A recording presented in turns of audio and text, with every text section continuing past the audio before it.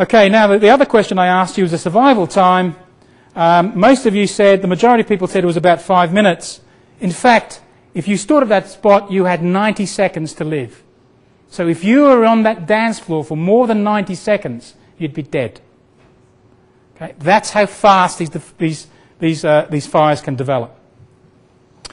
No talk on fire at Greenwich would be complete without some mention of the Cutty Sark. So I'm just going to show you, share some thoughts about this. This is a picture of the Cutty Sark in her heyday, and this is how we came to know the Cutty Sark and love the Cutty Sark. And this is what she was like about a month ago. A tragic fire. I just want to spend a bit of time talking about this. My colleagues in CMS, Chris Bailey and Stoyan, they're doing a large project trying to simulate the structure to help with the renovation and the lift of the Cutty Sark. So these pictures are coming from their work, modelling the structure of the Cutty Sark. Cutty Sark is a composite structured vessel. So it has a wrought iron hull, hull frame and deck beams, and it has basically wooden planking and wooden decking. So it's a composite wrought iron and wood. This gives you an idea of the cross-section. These are hull elements. These are made out of wrought iron. These are the beams going across. They're also wrought iron. And these are the stringers. These are also wrought iron. And then you put the wood planking goes over through here to make up the hull, and you get the wood going across the top for the decking. Now, as part of the restoration work, some 50% of the planking was removed. And so here you can see the first layer of planking being removed. And in fact, you can just make out in this picture that at the time of the fire, the planking was removed all the way down to the waterline. Okay, so a lot of the precious wood had been removed. After the fire, some 12% of the remaining planks that were left in place were damaged by the fire. There's quite severe char damage. But the planks aren't destroyed. There's char damage. That indicates to me that the temperatures around here were about 280 degrees centigrade, because that's the sort of temperature that you get charring of wood. Now, the open structure, the fact that they removed all the wood up to the waterline, that was obviously a blessing because you saved a lot of the wood. It didn't get consumed in the fire. It was also a blessing because it allowed, when the firefighters started their aggressive action, they could get the water sprays deep into the structure. But it was also a curse. Why was it a curse? Well, this allowed lots of ventilation and allowed air, oxygen into the fire to feed the seat of the fire. So the fact that all this wood was removed was both a blessing and a curse. It helped, and it actually helped spread that fire very, very rapidly. A significant part of the fire as well, and when we saw these pictures, I think a lot of us, our jaws dropped to the floor. But a lot of the fire was actually the protective canopy that was over the ship, and so was not really of any importance to the structure of the vessel. However, you can see here, this picture here, you can see the fire blazing inside the ship, and you can see it down here as well. So there was a pretty aggressive fire inside the vessel as well. And much of the decks have been lost on board the Cutty Sark due to the fire.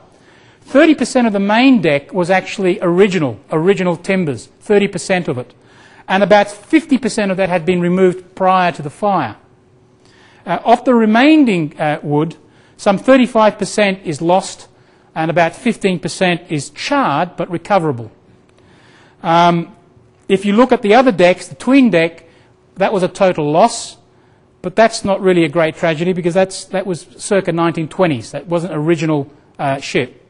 And also the lower deck was again 100% write-off, but that was a false deck and again not an original piece of the ship. So again, that's not a great tragedy. Now the real concern is the wrought iron. These are wrought iron. These are the beams holding up the decks.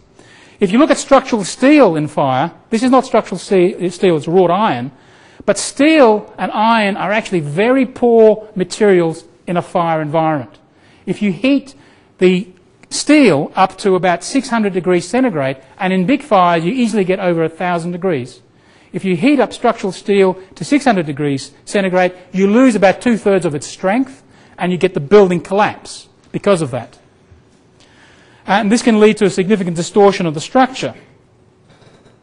However, I was on the ship a couple of weeks ago, walking around having a look at it, and to the naked eye, these beams don't look as though there's any significant distortion at all. So it looks like these haven't been that greatly affected by the fire. In fact, if you look closely on these beams, and in fact most of the beams, you can still see paint on the beams. That tells me that the temperatures around there couldn't have been that high, because most paints will burn to char at about 260 degrees centigrade. So these beams couldn't have been exposed to that high temperature for too long. However, if you look at, now this is hard to see, but you can see some of the wrought iron stringers. These are the thin plates. They are severely distorted. Now they're thin plates. These are thick beams. They'll take a long time to heat up. These thin plates, you can see there's significant distortion. They've been very badly damaged by the fire. Now another issue with this is the heating and subsequent rapid cooling by the water sprays. That could have changed the metallurgy of the wrought iron, and as a result it could be made quite brittle, and when it comes to the lift, this could cause a problem. Okay, so that's something that needs to be investigated a lot further. One of the things we would like to do is to simulate this fire and understand the fire dynamics and try and predict what's going to happen to the structure. We can do the fire simulation, and then we can work with our colleagues, Professor Chris Bailey and Stoyan, and we can merge the calculations together. We can do the fire, we can tell him the temperatures, we can tell him what's burning, and then he can say what's going to happen to the structure itself, the wrought iron. Okay, that's really the only comments I've got. I must say I have no privileged information here. It's just going to the site and looking at it has come up with these observations. Okay, then to conclude, the use of computational fire engineering tools in conjunction with good data enable fewer arbitrary assumptions to be imposed, allowing conditions to be modelled rather than assumed. So we can actually model real fire situations. However, the computer model does not replace the engineer's need to think, but should encourage a questioning approach. These tools do not replace the good engineer. They're tools to aid the engineer making informed decisions. Above all else, the partnership of sound engineering understanding and judgment and computer simulation should help to make our environment better by design. And my final words are, of the 36 ways to confront danger, running away is best. Now this is actually a proverb, an old Chinese proverb. I've adapted it slightly, but it's from almost 2,000 years ago, and so I think it's something worth bearing in mind. Always think about your evacuation. If you're on board a plane, always look where the exits are, count the number of seats to an exit. If you're in a hotel, check where the exits are. Don't just simply look at the instructions on the back of the door, walk the evacuation route. And when you come to places like this, especially places like this, ancient buildings, make sure you know where the emergency exits are. Thank you very much.